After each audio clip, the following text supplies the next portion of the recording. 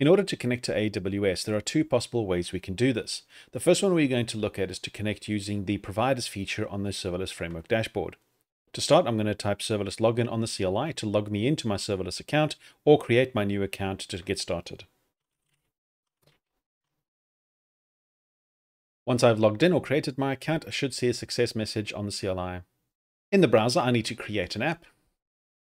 I'm going to choose the Add an Existing Serverless Framework project. I need to give my app a name and the service name from my serverless.yaml file. After clicking deploy, it's going to ask me to create a provider. And then I'm going to click the create role button. And this will open up a tab to my AWS account.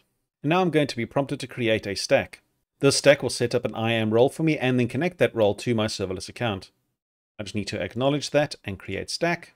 And now I need to wait for the stack to be created. Once the stack is created, I'm going to go back to the dashboard and it's going to automatically import my role. Now I just need to copy the org and app properties that I set in the dashboard into my serverless.yaml file, save the file, and I can deploy.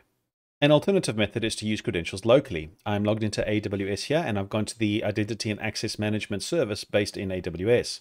I'm going to go click on the Add User button. I'm going to give my user a name. I'm going to give it programmatic access because that's all I need.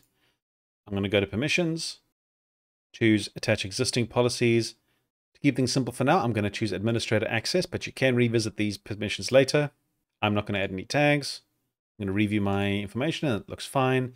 And I'm going to create the user. This gives me an access key and secret, and I'm going to add this onto my local machine as follows. Back in the command line, I can use the serverless config credentials command like this to set my local credentials for deployment. And now I'm ready to deploy using my AWS credentials profile, my test credentials.